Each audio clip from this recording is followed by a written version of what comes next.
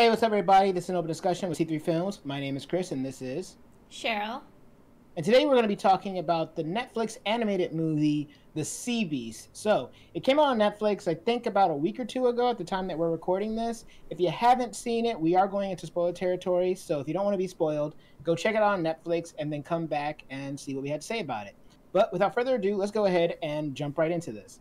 So, it was interesting for me with The Sea Beast because when I was on Netflix, because I didn't actually know the movie was coming out. I remember seeing a trailer for it a while ago, but I forgot about it. And it was on one of those recommended things on Netflix. And when you're hovering over something, like Netflix will either play a trailer or a scene. And Netflix decided to play a scene. And the scene was where the girl was talking to him while he was like at the bar celebrating and stuff like that. And I remember watching that scene and being like, wow, I'm actually getting pulled in right now. This is kind of surprising. Why do I kind of want to watch this? And then the scene ended, and I was like, man, I actually kind of want to see this movie, which is why then I recommended that we should talk about it. And now we're talking about it a little bit earlier than we planned because the thing we wanted to talk about got delayed as far as coming out. So here we are. But I'm kind of surprised about this movie, especially because I feel like this movie is 100% done by Netflix, right? It's not like it's a DreamWorks film or anything else like or any other like well-known animation studio, right? As far as like who is, but I don't know. I actually don't know who animated this or not. All I know is that it's not Disney Pixar. So I was Mm-hmm. actually surprised because this was like Disney Pixar level.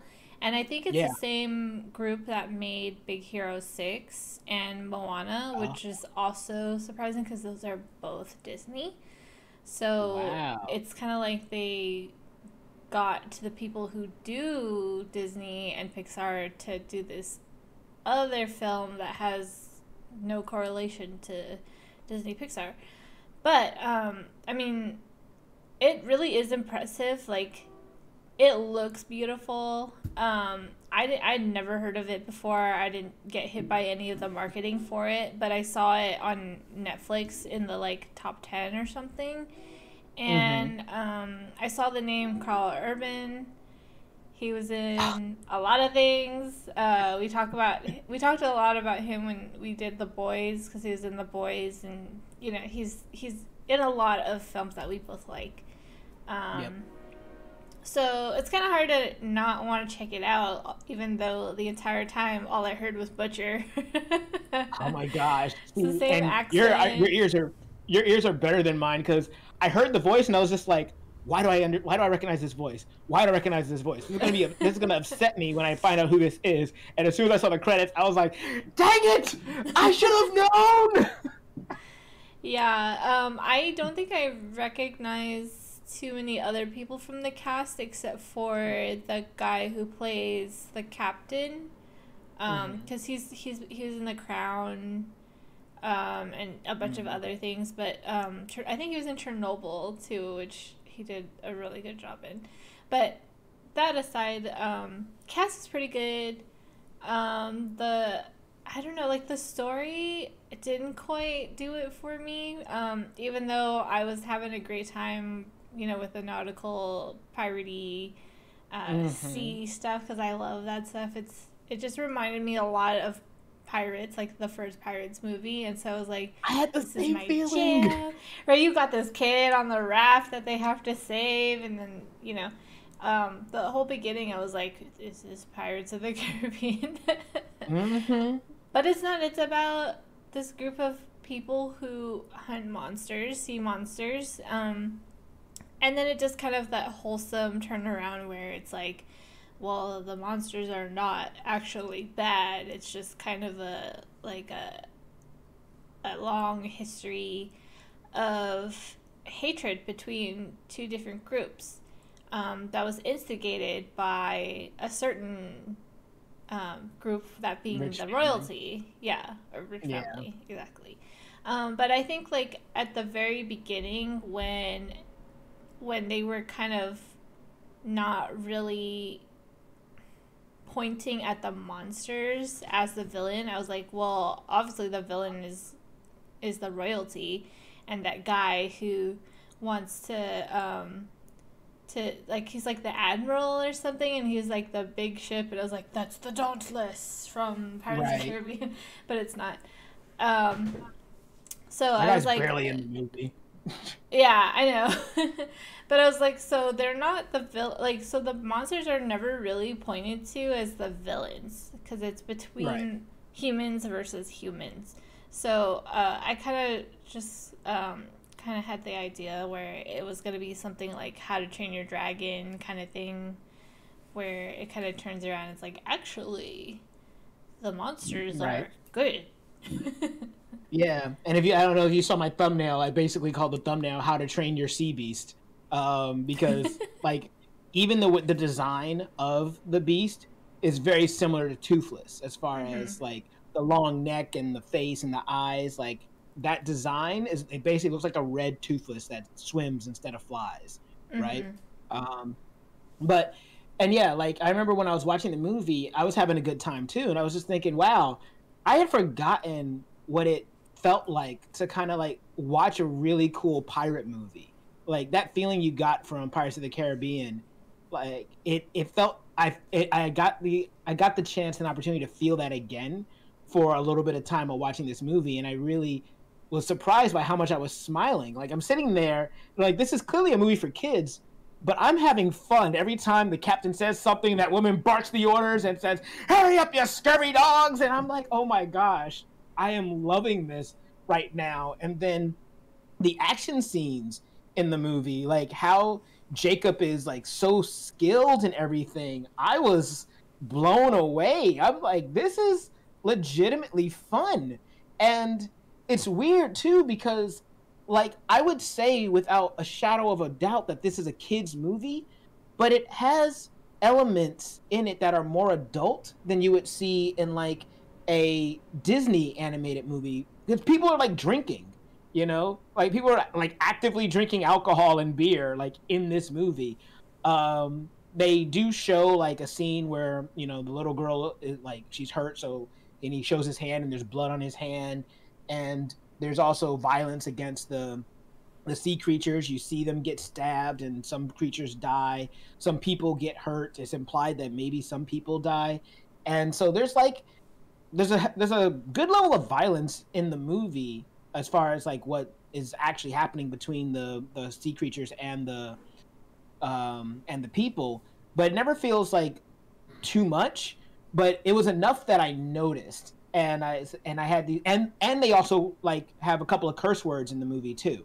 So it's not like heavy cursing, right? No one's dropping F-bombs, but there's like a hell there, an ass there. I think there might be a damn, but like, so it's not so kiddie that it's rated G, but it's not it's also not so adult that it starts to feel like you can't show this to your kids. Yeah, I didn't really notice any of that because I was just like, this movie is for me. I'm not even surprised. I just really like that stuff, like the swashbuckling, blah blah blah. I'm still kind of, I'm a little sad that I got rid of my Jack Sparrow hat, but you know, gotta make space. But yeah, I love the way they named the vessels, by the way. I can't remember the name of the big one, but the main vessel they had was named the Inevitable, and I was like, that's such an awesome name for a ship. Yeah. It's pretty creative and clever, because it's just kind of like, well, that's a word that we usually know. And like, I know like they name, like, I don't know, I enjoy naming inanimate objects. So this gives me ideas. Yes. No, the ship name was cool. The crew was also very cool. Like, one of the things I liked about this world too is, like, similar to Pirates of the Caribbean, it's not concerned with being historically accurate, right? It's just concerned with just having its own fantastical world that takes place under the backdrop of piracy. And, you know, in this movie, they're pirates, but they're not called pirates. They're hunters. and their whole thing is that, you know, they hunt creatures to protect the crown. And if there's any common thread that we had for the movies that we decided to watch this weekend, it's how royalty and the crown can mess things up for everybody else. They suck. Yeah, in so many words.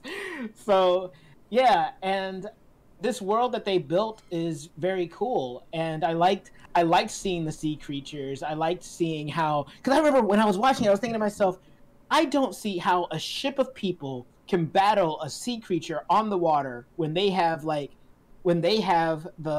advantage.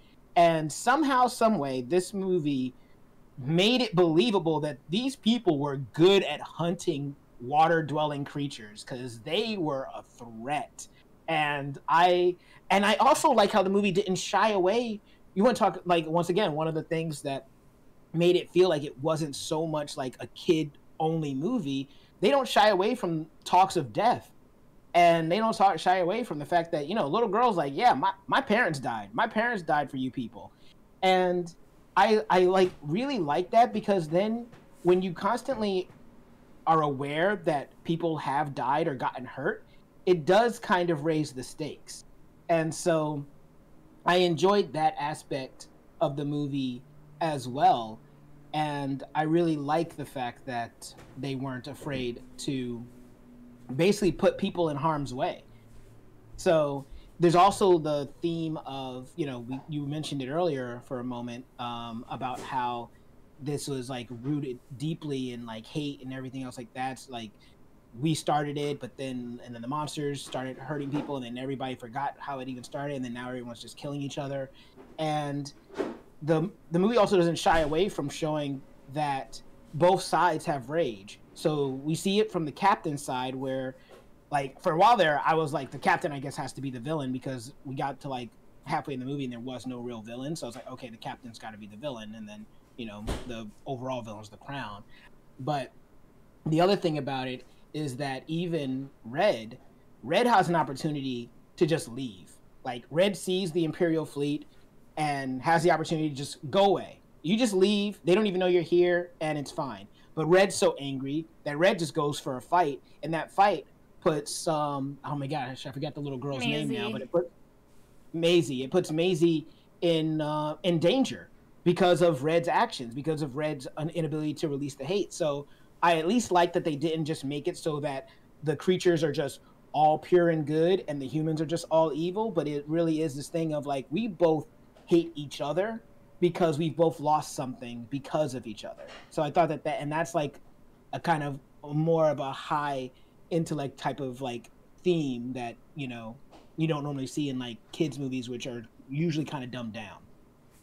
Yeah, it's interesting you say that, because I kind of almost feel the opposite, where I'm like, well, here we have another, you know, recycled storyline that I've seen before, but I'm okay with, because it's decorated with a lot of cool stuff to look at.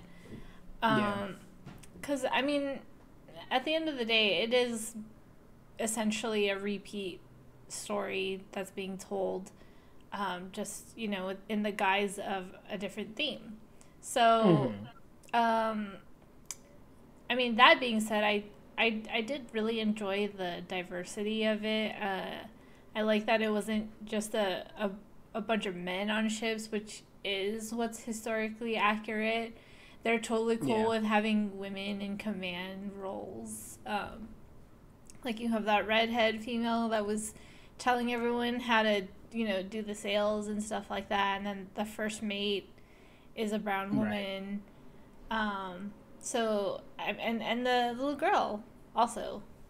So, I thought, like, I kind of enjoyed that. I noticed that right away, because I was like, cool, there's women on the ship. And they're barking orders. Because I honestly don't think it would have been fun for me if it was just a story about all men. What can I say? Well, I mean, that's why I brought up the fact that I like the fact that it wasn't concerned with being historically accurate, right? Yeah.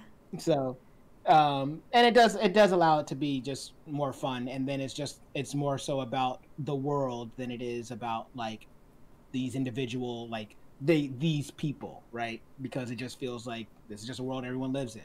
So yeah, I Yeah. definitely agree with you that it's like the story is pretty cookie cutter, but I also agree that like it didn't bother me because of the fact that I was having so much fun, because as much as it is just kind of like a rehash of How to Train Your Dragon, I I like the setting, and I like the characters that we did have in this. I actually liked the captain a lot, and I understood where the captain was coming from. And when that captain was ready to shoot a little girl, I was like, "Oh no, oh no, oh this is bad." This is not for kids.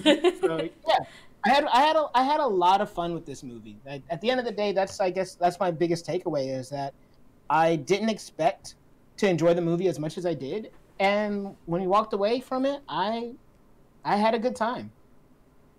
Yeah, I mean, I thought it like the theme of it was really cool, like we mentioned. Like a lot of it was just really fun for the majority of the movie, and like the water and the leaves, the trees and everything, it all looks so friggin' real. So I Yeah. really felt like it just was consistently beautifully animated. I think my biggest problem though with it was the ending because Ooh, ooh, you it beat me to it. it ended, like it Just didn't. cuts off Yeah, it's just like, okay, we're done, and like not we didn't have like a lot of any resolution. conclusion. Yeah, like what happens to Maisie? What happens to Jacob? Did they like get a farm or something? Now that like Well, we the see hunt. them together. We see them like together at the end. They're sitting on like their little porch with the Yeah, little pet thing.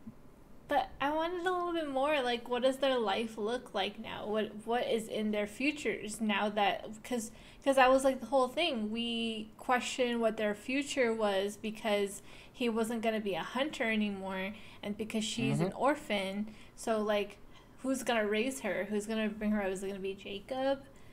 So I kind of wanted to see a little bit more of like what they were planning, like what's their future gonna be like because the way it ended was like, okay, they're both okay and they're both happy. They're probably going to end up together.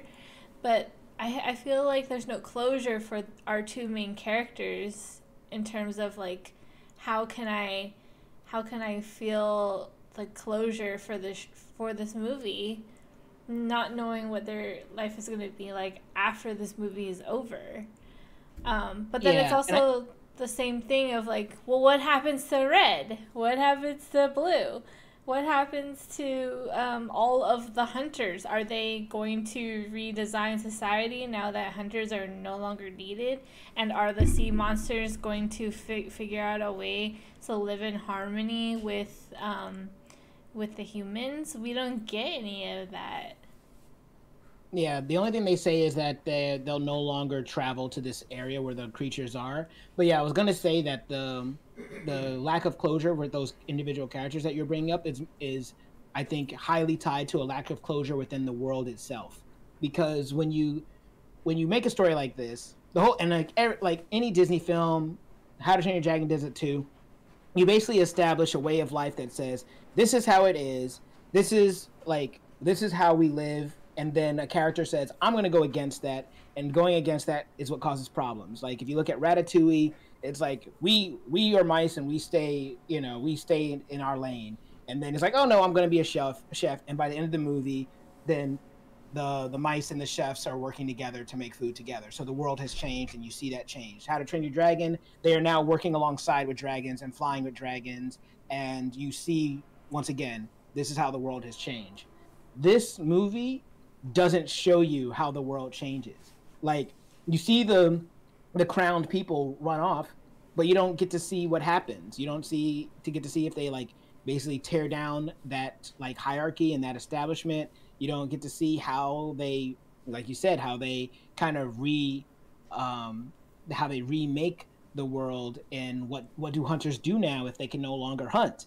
Do they work alongside the creatures? Like, and I think the movie also didn't know which is why the movie just ends, because a lot of that is very complicated, and they wanted, and I guess they didn't want to like really have to think about it too much, but yeah, because the captain, that's all the captain knows, right? And then they imply that the captain would change, but the captain and Jacob don't get any closure either. Like the last time the captain and Jacob are together, they're fighting each other, and then there's not a scene where he comes back and hugs him or anything and says, "Hey, I still see you as my son," or "I'm sorry," or anything else like that. Like that just doesn't happen. You know, the first mate that you brought up, who said that this is all she knew.